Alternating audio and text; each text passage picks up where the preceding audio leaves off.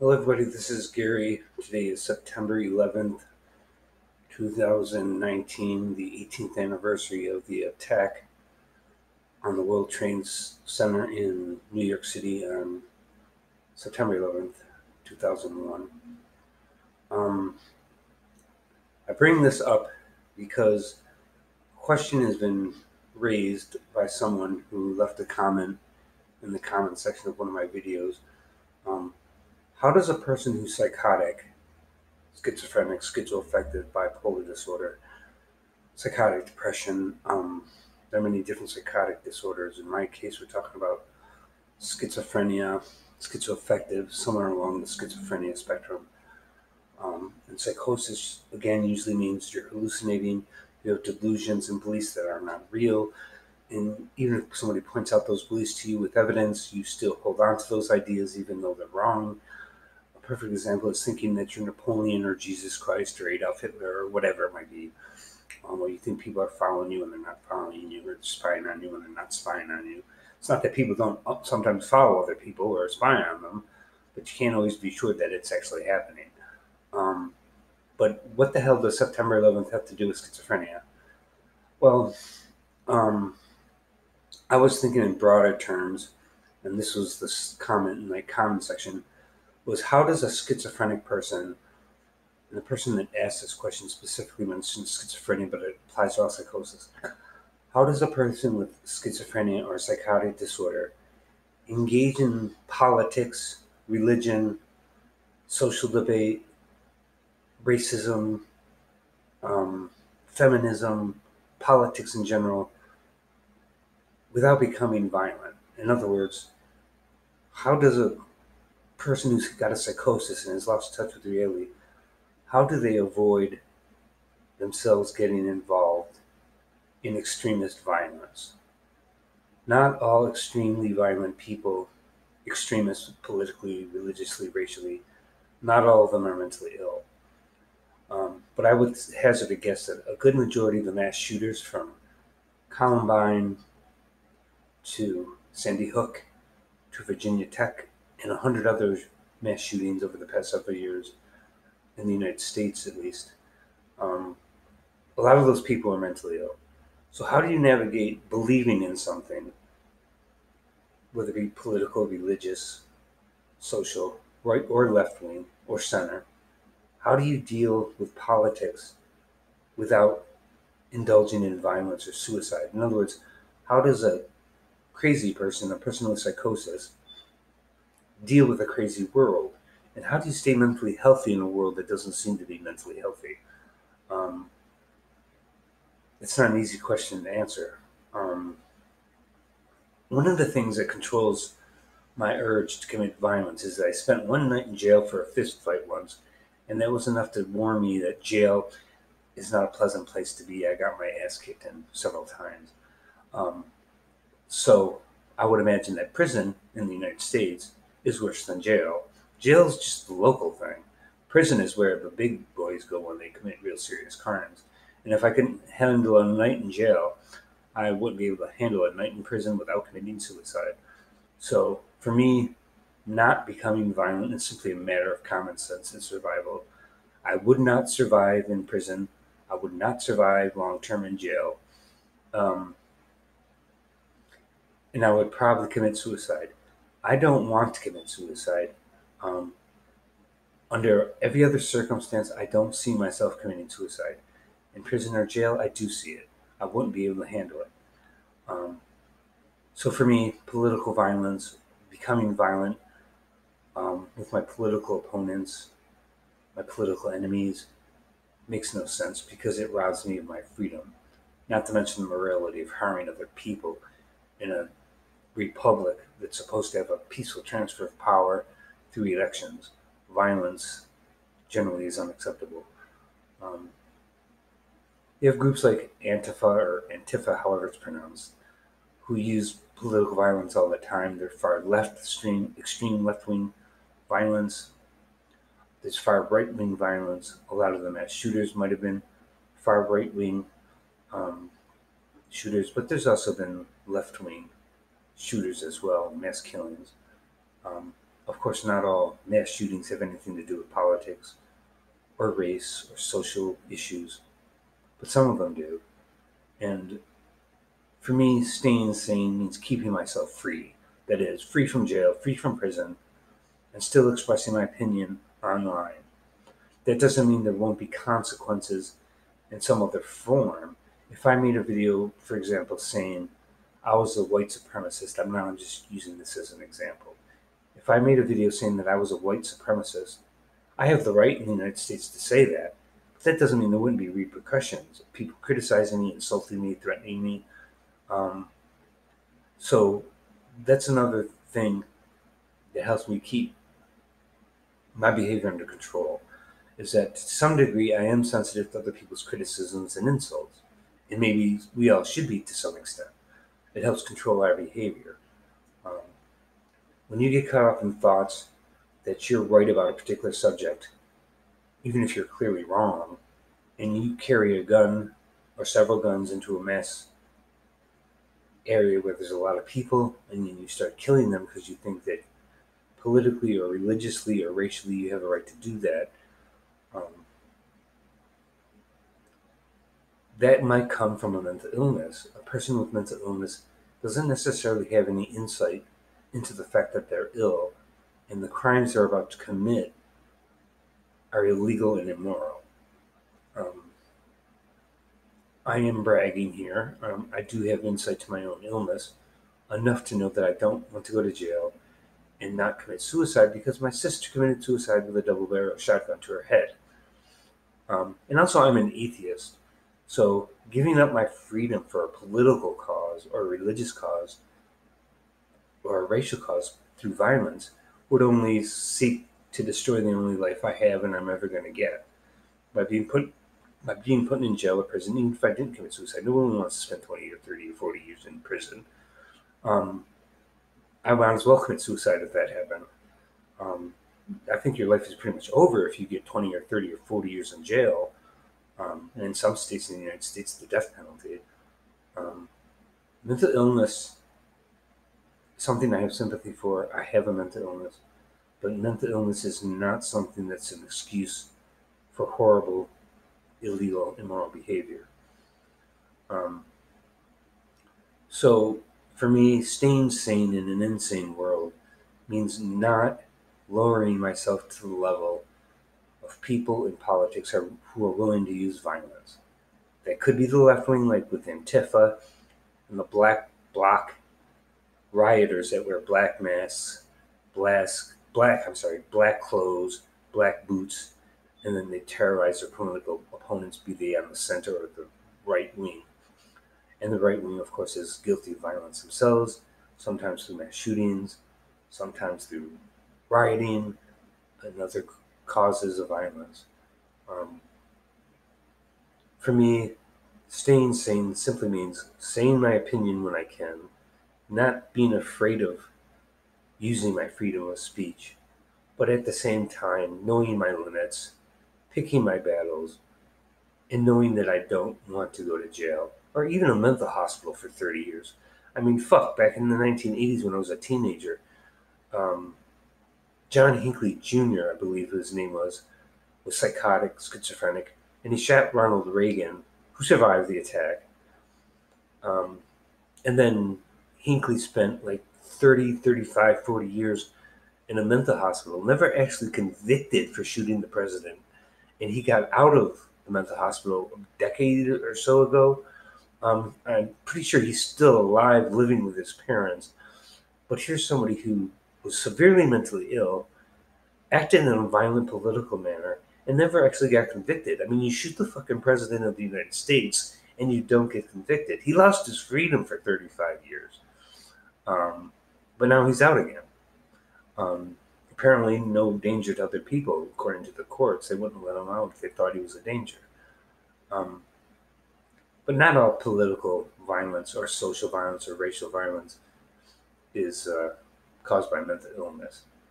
And not lowering yourself to the level of people who are violent and dangerous and violating other people's rights. I just don't see myself engaging in pointless behavior because it would rob me of my freedom or my life. That's not to say I'm afraid to say things politically or socially, religiously, racially. Um,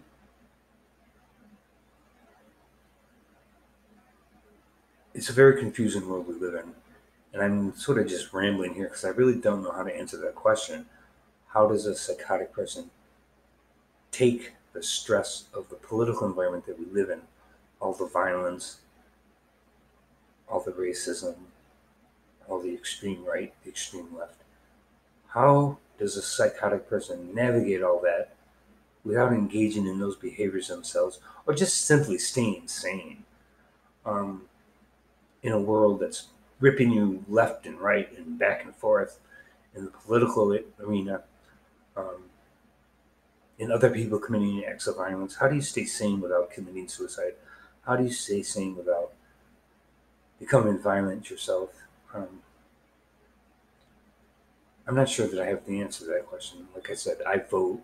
I try to engage in causes in a proactive manner that I believe in.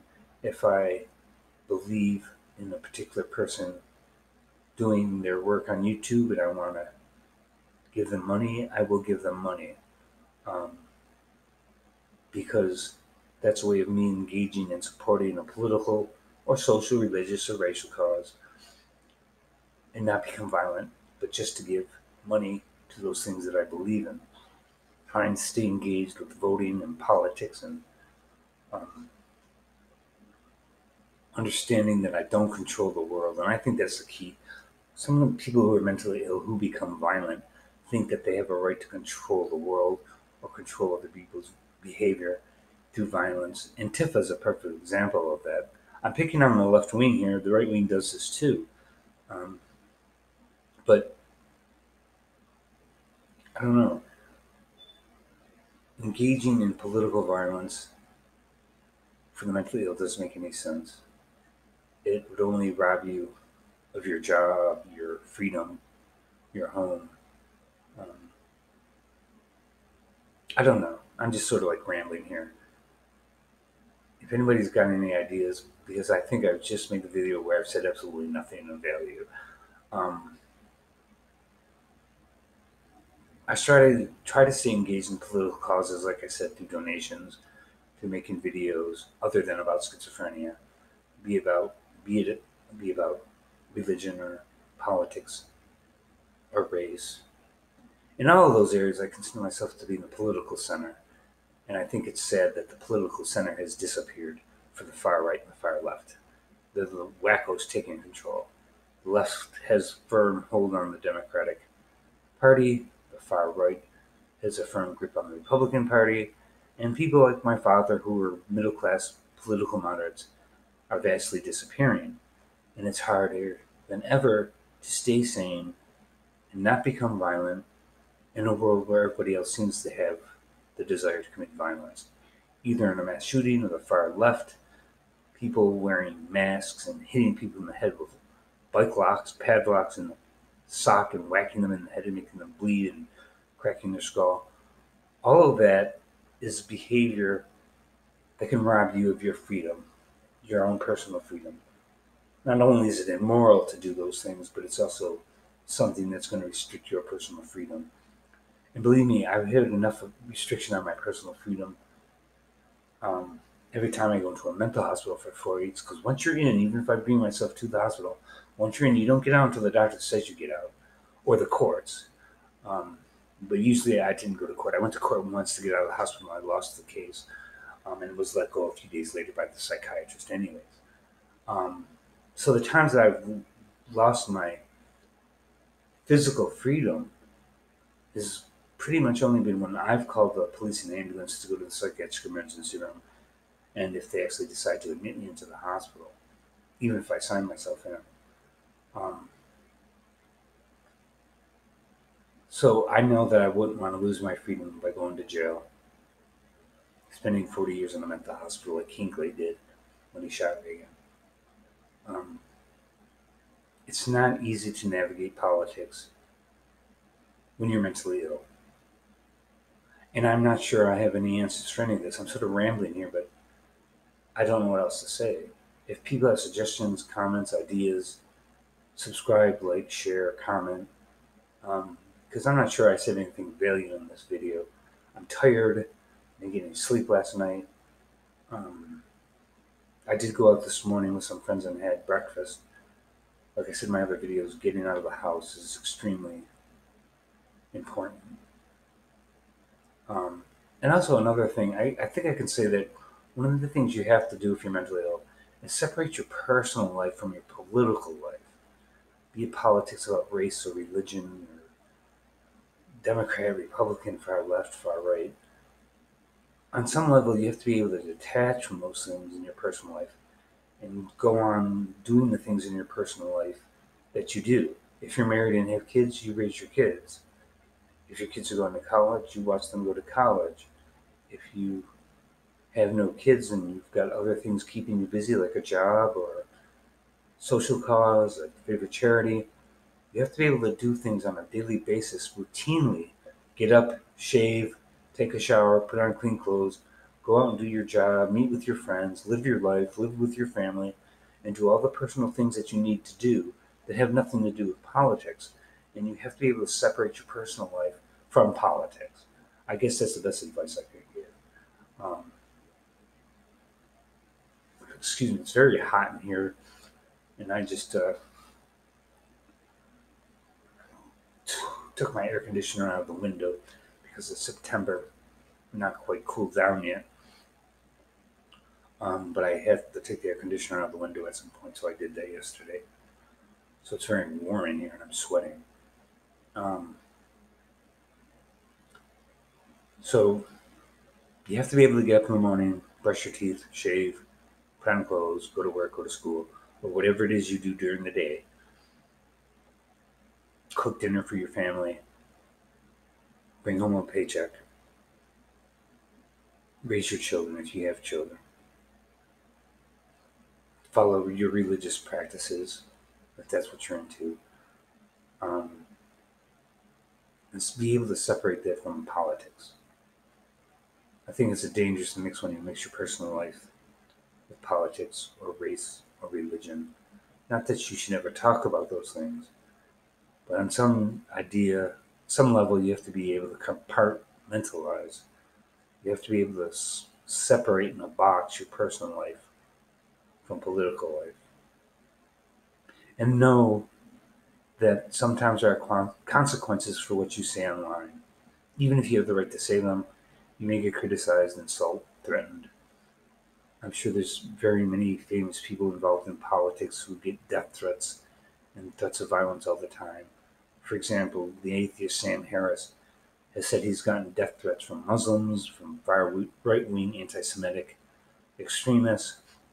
So he knows there's consequences for his speech, but that doesn't mean he backs down or changes his opinions because he's afraid of violence.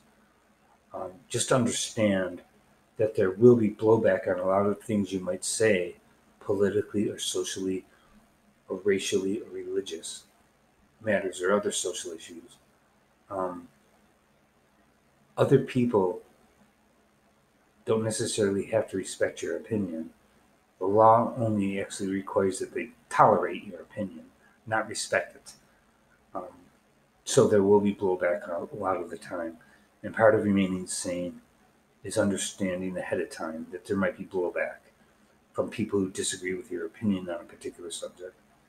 And regardless of how angry you might get over it, don't commit acts of violence and suicide because neither one of those things accomplishes anything. I guess that's all I have to say for now. This is an extremely long video. I usually don't make them this long. But I'm tired and I didn't know what else to make this video about.